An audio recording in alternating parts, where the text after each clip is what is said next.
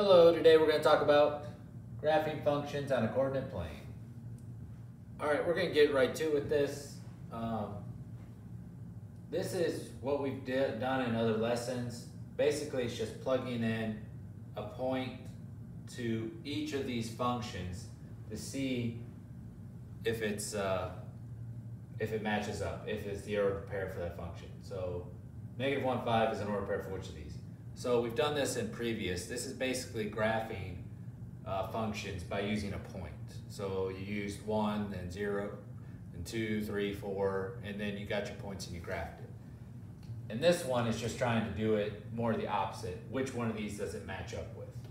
All right, so to do this, you just have to plug it in. I'll just plug in the -1. So I'll say f of -1 equals 3x minus 11. So I should get 5 out. If I get 5 out, then I have the answer. So I just plug in -1 for everywhere I see the x, and I get -3 minus 11, which is -14. So this ordered pair is not for this function. Now I come over to this one. I'm still going to keep using -1.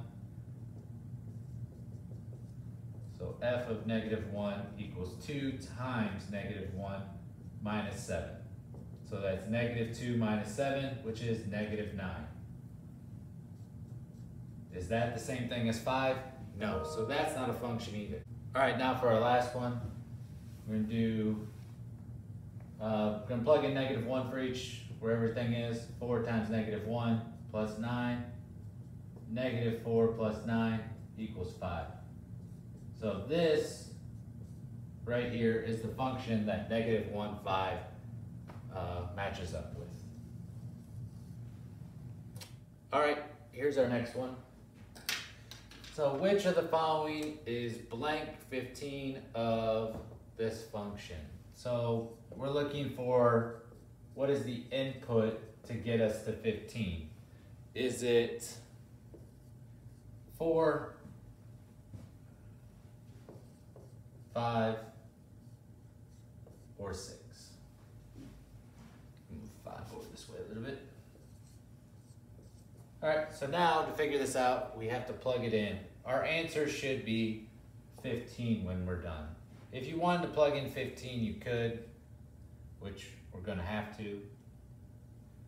No, we don't have to. We'll just plug in 4.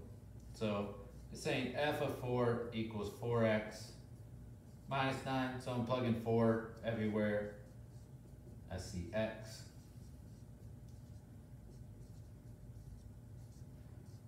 So is that the answer? No, it is not. Let's come over here to 5.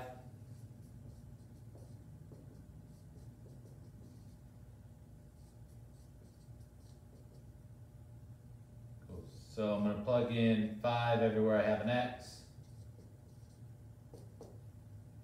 11 is not our answer, but we are getting closer. So come over here to 6. So f of 6 equals 4x minus 9, so plug in x everywhere you see an x. So I get 24 minus 9, which is 15. So to complete this, it's 6. 6, 15 is the ordered pair that matches up with that function. All right, here's our last one. So which ordered pairs are for that function? So we have 2 sets of ordered pairs. So I'm going to take 1, 5 first. Say f of 1. So I should be getting 5 out when I'm done. -3 times 1 plus 5. All right, so it gives me -3 plus 5, and I get 2. So automatically I know these 2 ordered pairs aren't for it. I'm going to check it just for the sake of this problem.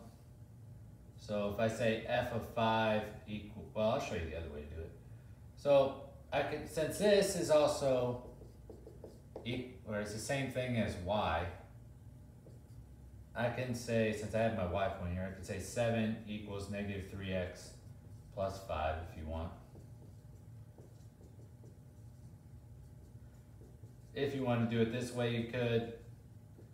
but negative 2/3 is not the answer, so neither of these are. So you can plug in either one. The x is just easier to usually plug in. So come over here. F of negative 1 equals negative 3x plus 5. Plug in that negative 1 for everywhere I see in x. So 3 plus 5, 8.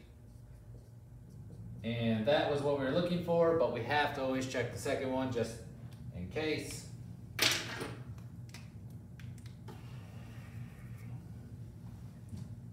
So f of 2 equals negative 3x plus 5. Plug it in to get 2. So then get negative 6 plus 5, which is negative 1. So that also works. And there you go. This whole, well, yeah. All right, this whole lesson was basically just over being able to know how to plug in ordered pairs and see if they match up with functions, or put in x and figure out a y. I hope this video helped, and good luck.